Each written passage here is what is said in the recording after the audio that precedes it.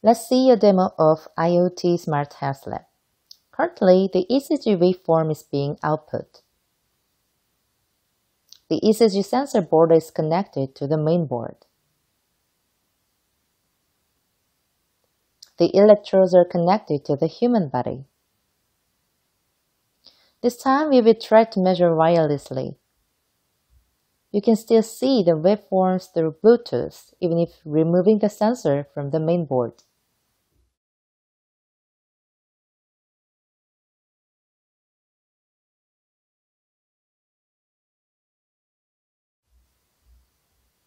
Following demo is the body temperature measurement. The current temperature is measured at 27 degrees in Raspberry Pi. You can also see the same screen on the tablet PC.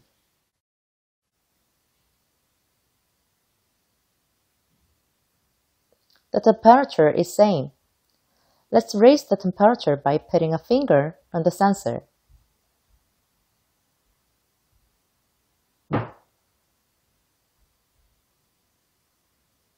The value is measured as 31 degrees.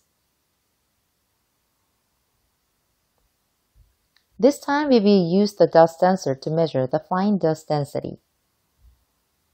The fine dust in this space is now measured at 26 microgram per a cubic meter.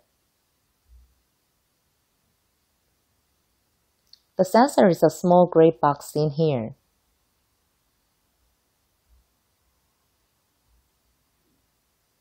We will take off the sensor from the main board and measure it wirelessly.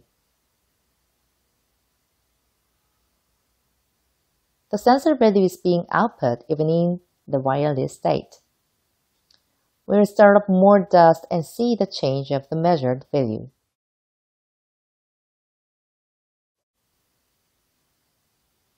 The measured value changes to 39 microgram per cubic meter, and the graph also rises accordingly. On the left side of the GUI, there is a part that says the SMS to be sent when the dust value becomes more than a certain value.